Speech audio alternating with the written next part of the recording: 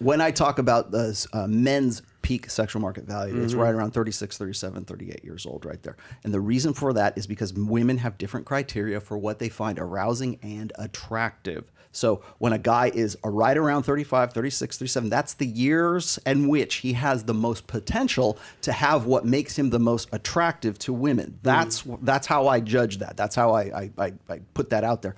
Now, the thing is that it takes longer for men to get there. It takes longer for men to mature into I agree with. Yes, it does. And it's not because we're still in dumb caveman.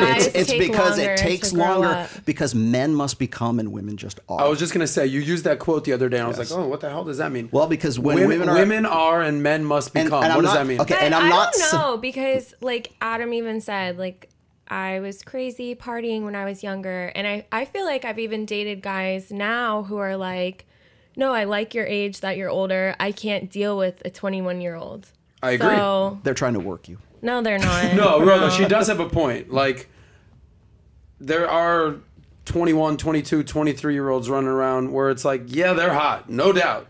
Yeah, but a lot of guys don't want to. I'm not trying to ask about how you're, how was class today, baby? Like, I need someone who at least has some substance of what's going on. So for me, 25 to like 34 is great. But once again, were you in your most peak potential when you were in your 20s or when you hit 30 or where you're at right now? How much money do you have? Where are you at in life? Everything else. I feel like 35 to basically now, I feel like I'm in prime. But everyone's on their own journey. So like certain people can hit numbers earlier.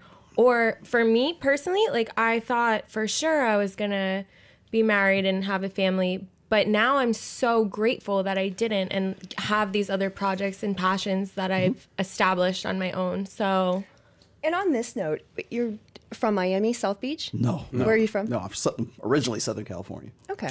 That makes sense. You two are Miami? Yes. I'm from up north. I'm from Pennsylvania. The north is so different. Every place is different. Yeah. When I left here, people said, why would you leave Miami? And my answer, it was difficult to describe, but I said, my soul was dying. Because I felt that way in LA. Oh my God, yes. You're evaluated so critically. And then too, it's kind of fun when you like reach the top of everyone's standards and you're like, okay, fuck you, bye. It's just, it's not interesting. That's what I realized. When I went back, I saw it was a magazine ad for a yoga, and I was like, oh my God, that's my body. I was perfect. But it's never enough because there's a million other people, and it's never enough.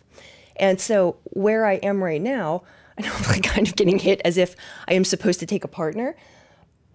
I don't want it. I have so much calm. I have such a nice life, and I didn't have that nice life when all of this headache was going on. Wait, when's your like birthday? Like, what's your astrology sign? I'm cool. Curious. I'm so happy you asked. Yeah. It's I'm December 29th. So you're a Capricorn as well. I'm a Capricorn.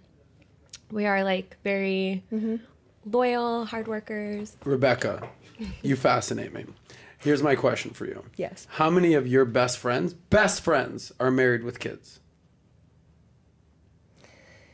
I don't have a lot of best friends, but I know everybody who... All your friends from high school, college, graduate school. When I went back up... If there's 100 of them, how many of them are married with kids?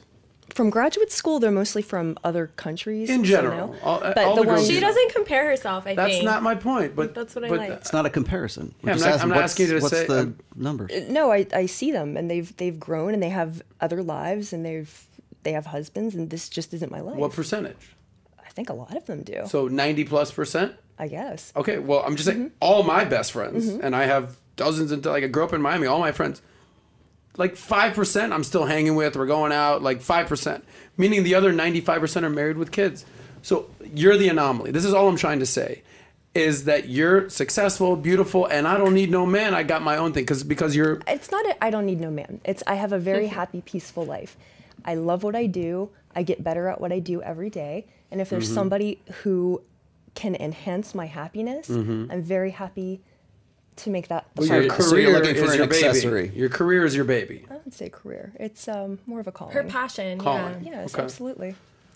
I agree with what you were saying, just because a lot of my friends are mostly in couples, and I do think about like, okay, they're gonna have babies soon, and I don't want to be the single friend forever. So. You won't be, Victoria. You're gonna be great. Thank you.